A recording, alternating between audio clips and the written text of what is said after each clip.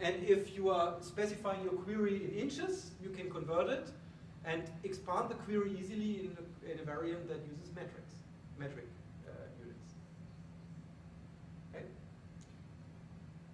Internal, the whole thing would look like this. You import the ontology. That's it. Okay, there are other ontologies for describing products and services. And an important thing for you to take home is GoodRelations does not assume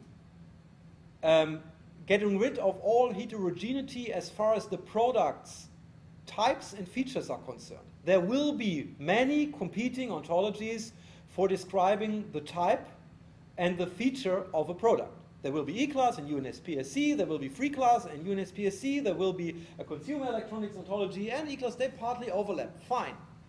I don't force anybody who has data according to free class to convert it to E-class before publishing it. Rather, publish it in the most structured form that you can produce easily, and then wait for the web to help mitigate remaining heterogeneities.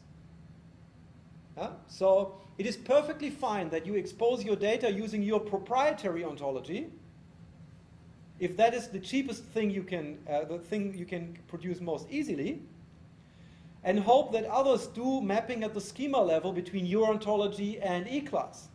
It could even be in the long run that someone classifies your items according to E-class and charges customers or you a commission, when only by that means customers can help find your offer.